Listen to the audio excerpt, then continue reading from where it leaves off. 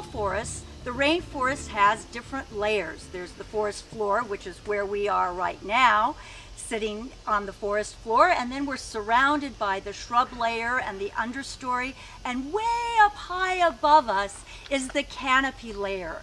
And the canopy layer is made up of plants that are the crowns of the tops of the trees that are the dominant kind of plant in the rainforest. And there's also up in the canopy things like the epiphytes, the bromeliads, and actually climbing plants that are called lianas, and they're all climbing up to reach the sunlight of the canopy, or the sunlight, because the canopy is where most of the sunlight is captured.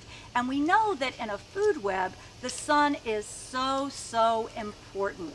We're going to go to this? Perfect, yeah, exactly. We want to show you a picture of one of my favorite species. I did my dissertation work on this particular animal, which is a flying squirrel. And flying squirrels are found in New Jersey and New York on Long Island. In fact, I did my dissertation work on Long Island. So these are gliders, not flyers, and they're not found in Panama. So now we're going to look at what's in Panama.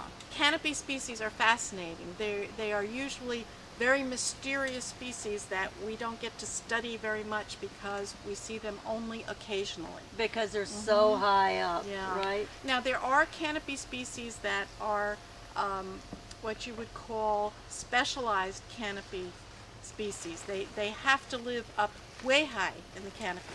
And we're talking canopy that's over 100 feet tall, sometimes over 250 feet tall. So we've got, you know, we just cannot physically see what they're doing. And some of those species never come down, right? Either yes. because they're plants or they're animals that live up there their whole lives. There are colonies of ants, for example, that live up in the canopy and they don't come down below. Same thing for certain kinds of termites. And there are certainly some mammals that rarely come down to the ground. This is a picture, a portrait of a lovely monkey called, the species is called spider monkey, and they have long arms and legs for hanging in trees. They are really good at traveling around through the treetops, and they have very distinctive facial markings. You'll see different individuals and how they look compared to each other. I'm going to just come back to us again and briefly mention some of the traits or characteristics of animals like monkeys that help them survive and do well, succeed in the canopy. Monkeys, for example, have these long arms and long hands. Arms and legs are very similar to each other. Right. They have gripping feet as well as gripping hands, gripping so they can hold tightly. Many of the monkey species have prehensile tails, a tail that can be wrapped and has muscles in it that can hold onto branches. And I'll also add that prehensile tails usually have bare skin on the underside so that they can grip tightly. If it were fur covered, it tends to slip. So you know, the palms of your hands get moist. Right. The tails of monkeys are a little bit moist too. You've also seen this photo of a spider monkey. The eyes on a spider monkey, very human-like, are in the front of the face. And so having eyes in the front of the face gives good depth perception, because with two eyes a few inches apart from each other, you get two slightly different images, and it makes it possible for you to gauge distances. And being able to gauge a distance when you're leaping from one branch to another is very important. Do they have peripheral vision as well, or just front-on vision? What do you mean by peripheral vision? Are they able to see off to the side? Can you see off to the side? A little bit. Yes. So yes. Same thing for the spider monkeys? They have peripheral vision, but they do not have the kind of peripheral vision that deer have, for example. Deer have their eyes on the sides of their heads. So one eye is looking out that way, and one eye is looking out that way, and they can also look forward a little bit. But we have animals walking around, I think. However, the vision of a deer is quite different from the vision of a monkey. The deer do not have that depth perception, and instead they have a very wide angle of view because their eyes are on the sides of their heads. So, and that's true of most prey species that live on the ground. They have to be able to see all around them so they can see a predator coming.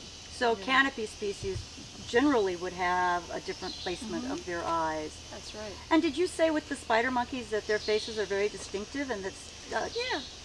scientists studying spider monkeys can actually distinguish their faces and identify them by their facial features? Yeah, well, you said it. Thank you. I've got a monkey here that shows how the tail grips around a branch.